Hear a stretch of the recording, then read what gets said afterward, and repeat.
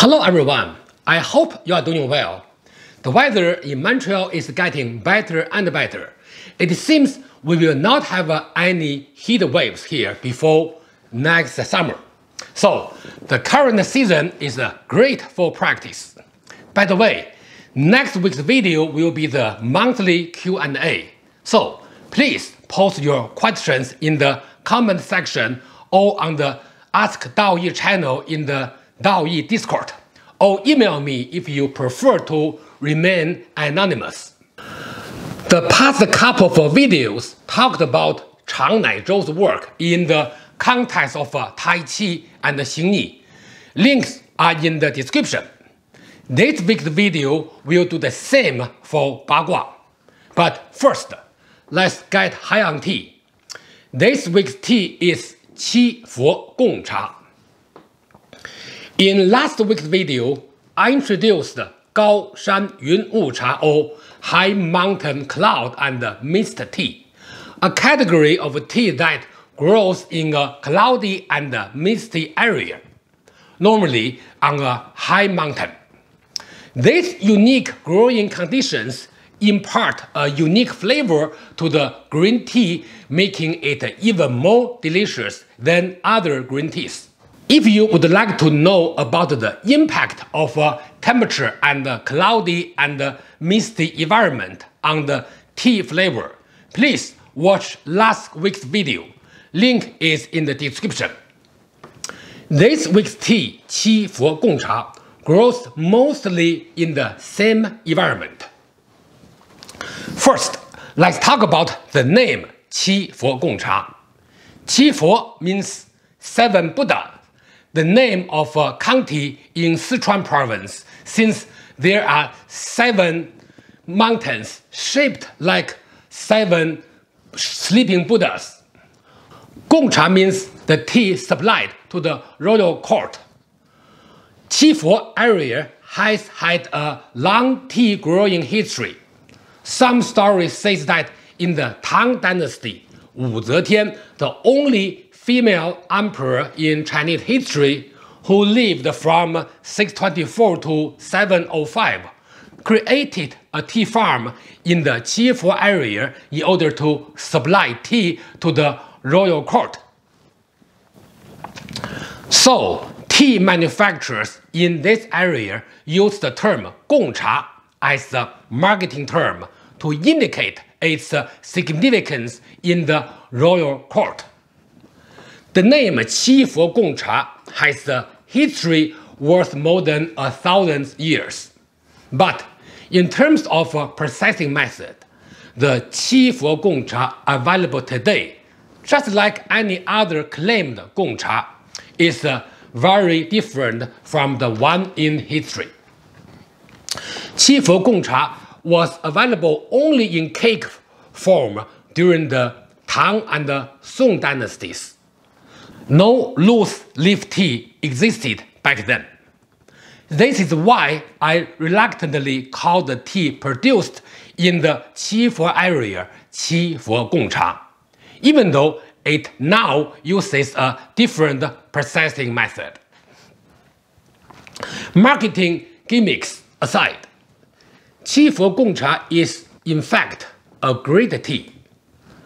First of all, it is a green tea growing on a high mountain in a cloudy and misty environment. It also has the perfect balance of tea polyphenols and tea amino acids. So, this tea is not only healthy but also flavorful. By the way, the Sichuan area is home to many great teas.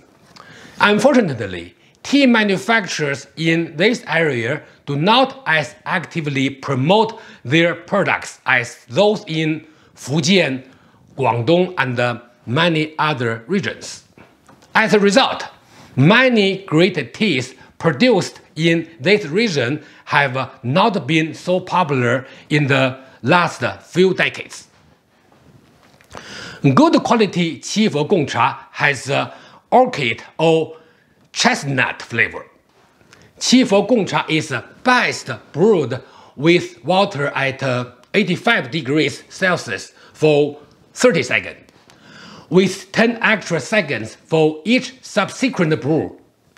I have a small box of Qi Fo Gong Cha with earlier contained 2 small bags, in which I have only consumed one so far with friends, since this tea is not cheap. This tea has aged a lot, which is usually not good for green tea. However, this tea is one of the exceptions. The taste and the color of this tea are still very good. This is the shape of the tea leaf.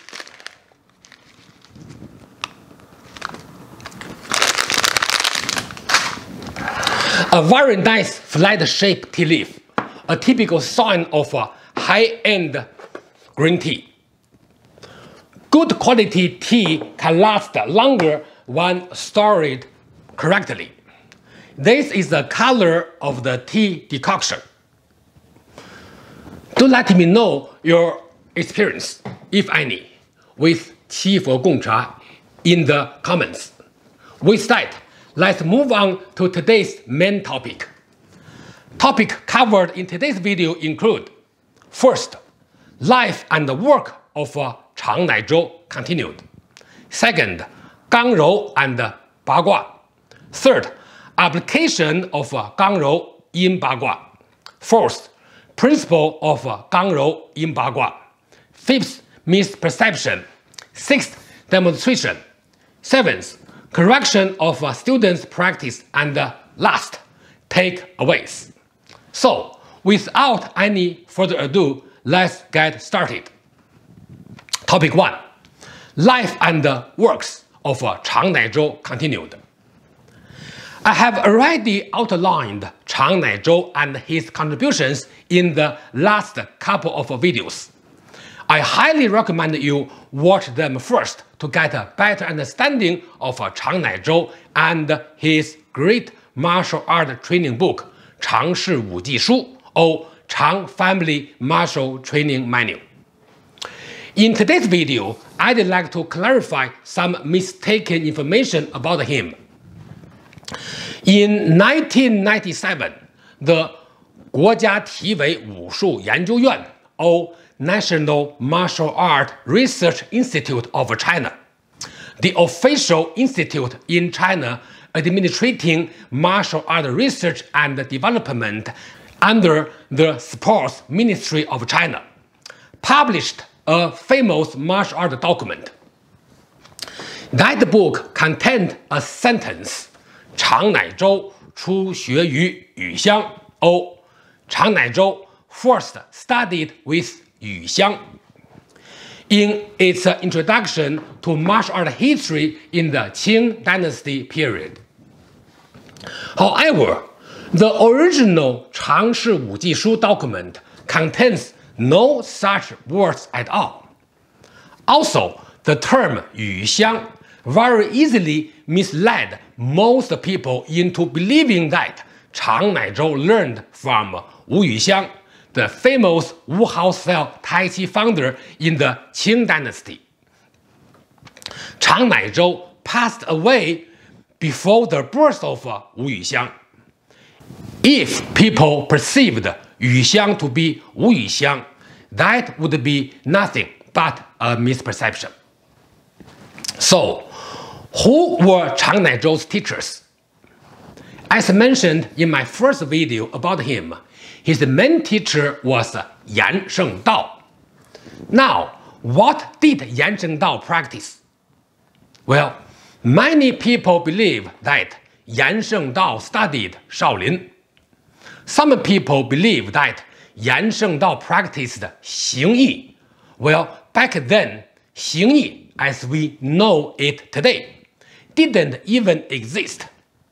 At max, it's believable that Yan Shengdao practiced Xing without a G, the predecessor art of Xing with a G.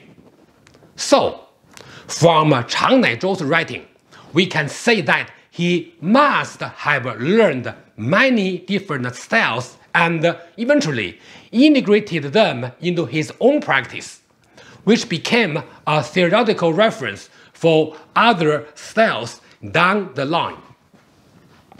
It is very hard to believe that an author of an outstanding martial art document with a profound impact on later generations of practitioners only learned from 1 or 2 teachers. Actually, if you read his text, he said that he learned many styles without mentioning any specific names, which is evidence of his studying multiple styles back then. Speaking from personal observation, great practitioners normally follow many teachers at different times, regardless if they mention their names or not. While English translations of his book may exist already, I have to say that it is not so easy to translate that book into English without a prior deep understanding of martial art practice. Terms used in old documents cannot be simply literally translated into English or modern Chinese language. They need detailed explanations and interpretations based on training experience, failing which the majority of the information would get lost in translation. Unfortunate but true. Right now, I'm not ready to translate it because of schedule constraints, not because of language constraints.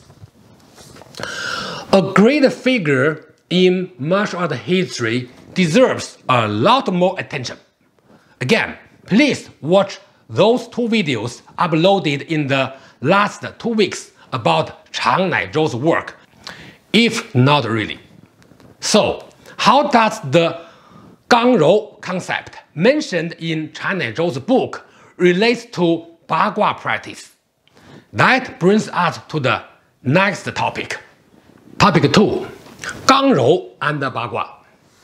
Bear in mind that so far I have only introduced 1 proverb from his book, Rou Guo Qi, Gang Luo Dian, totaling 6 Chinese characters, along with some related contents from his book in the past couple of videos. In today's video, I will follow the same template. So, what are the unique characteristics of Ba Gua practice in terms of Gang Rou? Let me explain. First of all, while Ba Gua is a standalone and self-sufficient training system, technically speaking, many aspects of its practice are traditionally considered to be a combination of Tai Chi and Xing.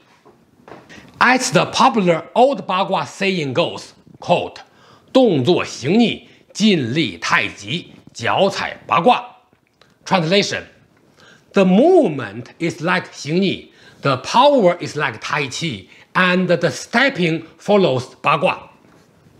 In a prior video, I also have explained that the terms Xing Yi and Tai Chi in the proverb can have 2 meanings. Regardless, both versions are similar. In Ba Gua practice, Rou Jin or flexible and relaxed power should be practiced from the get-go, compared to Xing Yi. Furthermore, the constant walking as the main practice approach of Ba Gua makes it a much more dynamic style compared to Tai Chi. So, the combination of requirements, including both Rou practice and constant dynamic walking as its stepping method, makes Ba Gua a difficult style to master. In other words, a practitioner has to handle Gang and Rou very well in order to reach an advanced level. A unique style with a unique approach to practice actually makes the mastery of this style challenging. Second, some styles of Ba Gua, for example, Chang style Ba Gua, require multiple circular movements to occur simultaneously. The torso, limbs, and stepping pattern constantly make different types of circular or circulating-like movements, which requires a practitioner to not only handle Gang and Rou dynamically, but also prioritize the power in a movement that already has both Gang and Rou. For example, one body part may be in a Gang state while others are in a Rou state. At first glance, this may seem like a violation of Chang Naizhou's concept, but in reality, it is just a higher level of handling Gang and Rou. Ba Gua practice focuses on energy transfer, not energy itself. And according to Chang Naizhou, there is neither absolute Gang nor absolute Rou. So, Gang and Rou are two relevant terms that should be applied in practice dynamically, not mechanically. I will explain further in the next topic. For now, let's look further into the unique characteristics of Ba Gua practice. Another unique characteristic of Ba Gua practice is that Ba Gua practitioners should pay attention to the separation of different movements in terms of speed, angle, direction, and also types of power. That is the way to achieve the advanced Ba Gua level of Dong Ru You Long, or moving like a swimming dragon. It is indeed the separation of the movements of the different body parts, especially the energy manifestation of each part, that elevates your practice. I have briefly talked about this part, and I have to say this is the rare practice nowadays in the Ba Gua community, including both in China and the West, thus requiring more effort and attention from the community. Dong Ru You Long, or moving like a swimming dragon, is a higher level of handling Gang and Rou energy in practice. In other words, Gang Rou Xiangji, or integration of Gang and Rou, is another term mentioned in Chang Naizhou's book.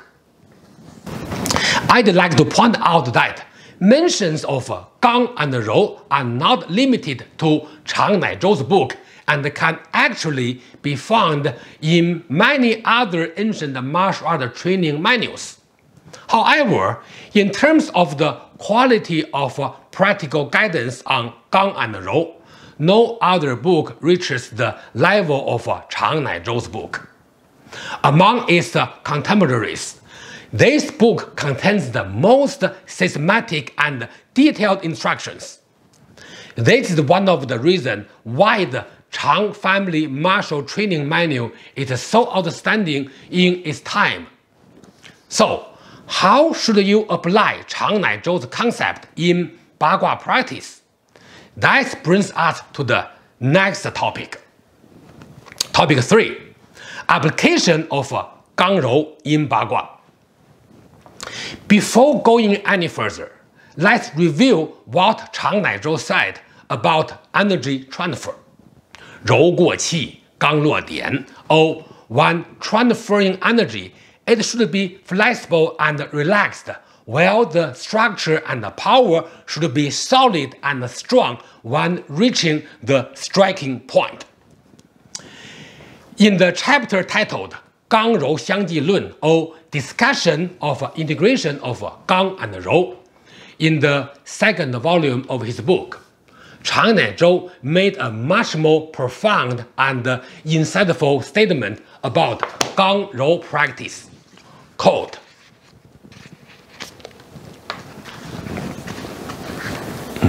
纯用刚法，则气补满身，牵扯不利；落点必不勇猛，纯柔法则气散不聚，无有归着，落点亦不坚硬。应刚而柔，则气聚不聚；应柔而刚，则气散不散，皆不得相济之妙。故善用刚柔者，如蜻蜓点水，一沾即起；如气过气如风轮，旋转滚走不停。必如是，则刚柔得宜，方能无气欠不实，色质不利之患。End quote. Literal translation. If you only use the absolute or pure Gang method, the energy constrains the whole body, and those constraints make the movement less smooth so that the striking or dropping point won't be strong and powerful. If you only use the absolute or pure Rou method, then the energy is scattered without being concentrated. The energy will not reach its target. As a result, the striking or dropping point cannot be solid and strong. If it is Rou, but it should be Gang, then energy is not concentrated even though it is gathered. If it is Gang, but it should be Rou, then the energy is not distributed even though it is scattered. Those are the practices without reaching the subtle integration of Gang and Rou. Therefore, for those who are good at handling Gang and Rou, energy changing is just like a dragonfly touching the surface of a lake. It just touches it and then leaves immediately. Also, the energy transfer is just like the wind wheel that rotates and turns ceaselessly. If you reach this, then it is the correct handling of Gang and Rou without the mistakes of lacking solid energy and being blocked without smoothness. End literal translation. Dynamic translation. Absolute Gang or pure Gang would constrain the energy within the body, making the movements less smooth, thus causing the movements at the striking point to lack strength and power. Absolute Rou or pure Rou will scatter your energy, keeping it from reaching its target, and also making the movement lack strength and solidity at the striking point. If there is a Rou when there in fact should be Gang, the energy will not be concentrated even though it is gathered. Likewise, if there is a Gang when there in fact should be Rou, the energy will not be disputed but only scattered. Those are the undesirable outcomes of not possessing the subtle integration of Gang and Rou. Therefore, practitioners good at handling Gang and Rou are able to subtly change energy akin to a dragonfly subtly touching the surface of a lake.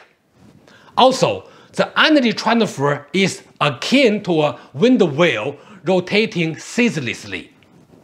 Achieving this stage means you are able to handle Gang and Rou correctly, and your practice will no longer be deficient in solid energy, and your energy movement and transfer will also be devoid of blockage.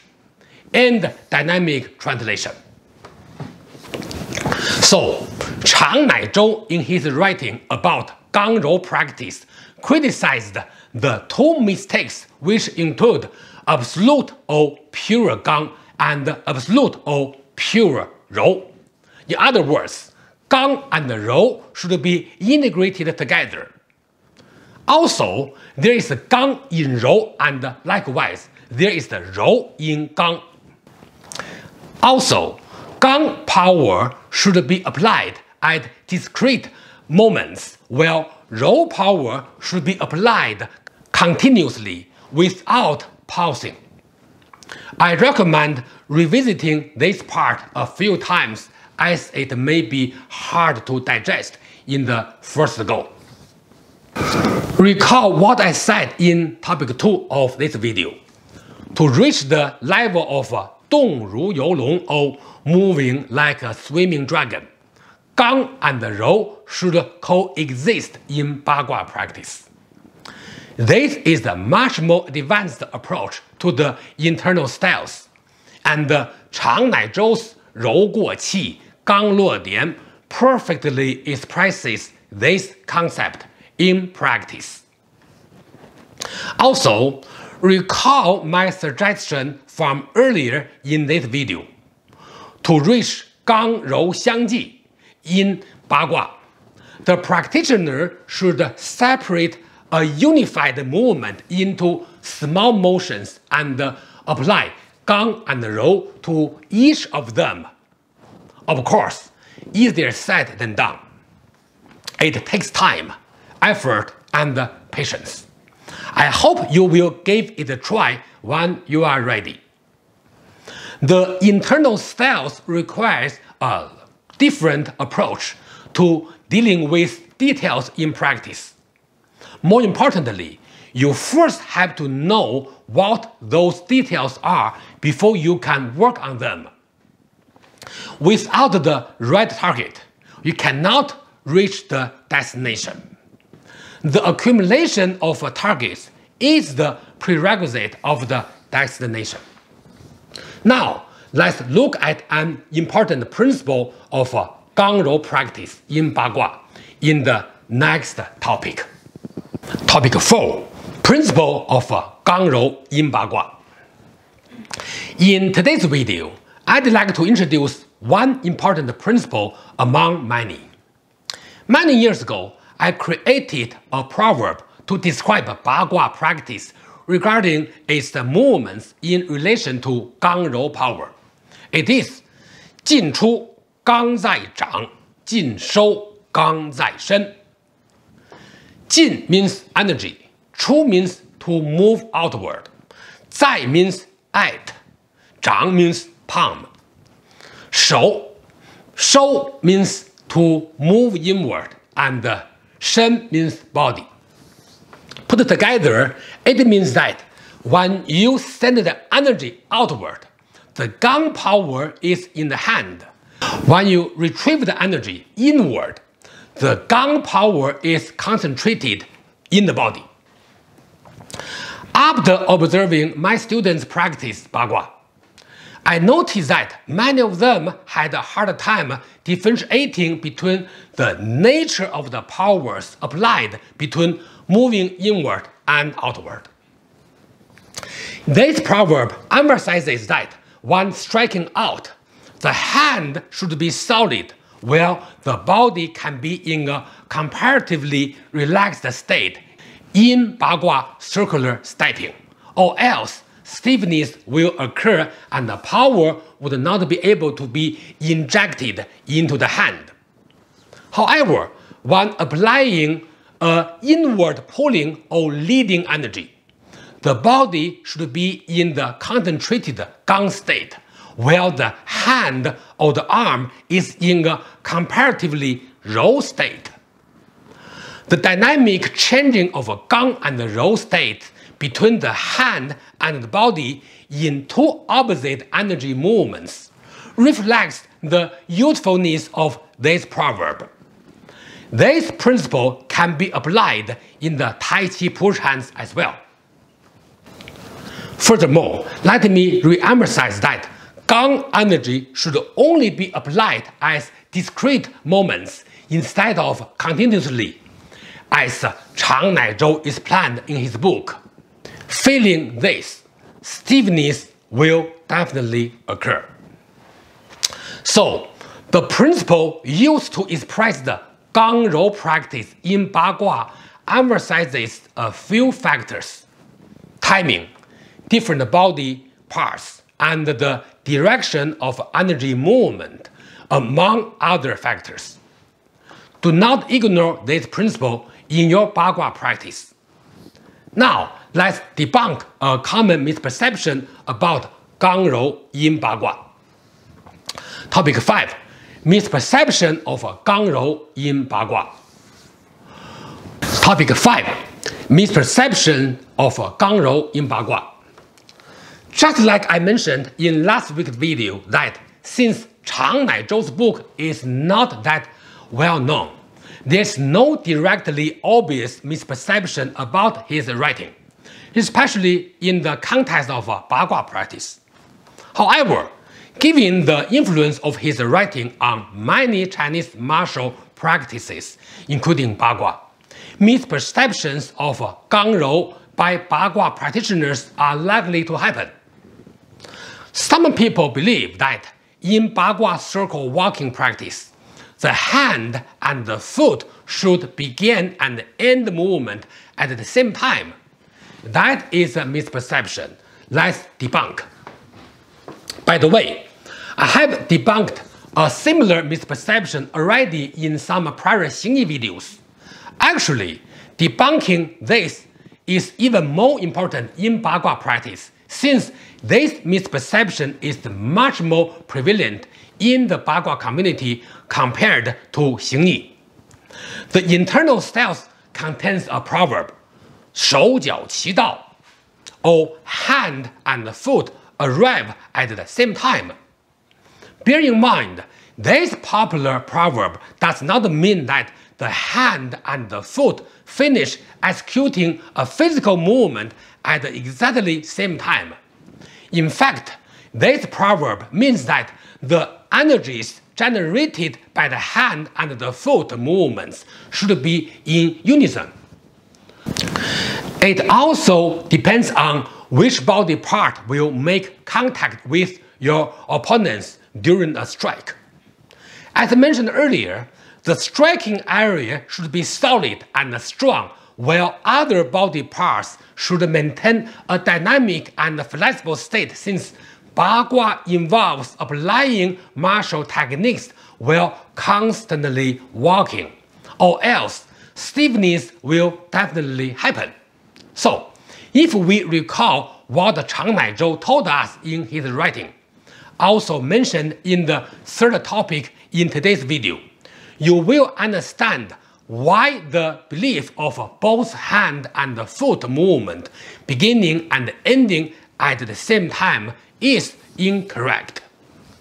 Do not forget to differentiate between the timing of Gang and Rou and Gang Rou itself in a dynamic state. Now, let's look at the relevant Ba Gua demonstration in the next topic. Topic 6, demonstration. Today, I'd like to demonstrate a Ba Gua exercise. This is one of the 6-4 palm practices of Chang style. In this movement, I emphasize the separation of movements for handling its energy, as mentioned in the second topic in today's video. Okay, let me demonstrate one of the movement, but with the slow motion first.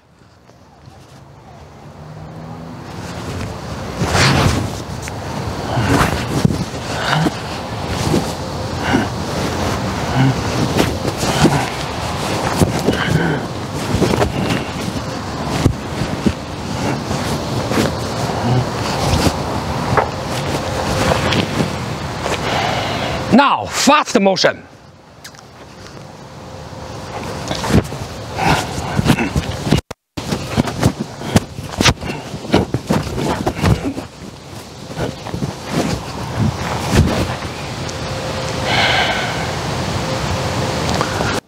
Topic 7, correction of a student's practice. Okay, now let my students demonstrate one of the Ba Gua movement, then I correct his practice.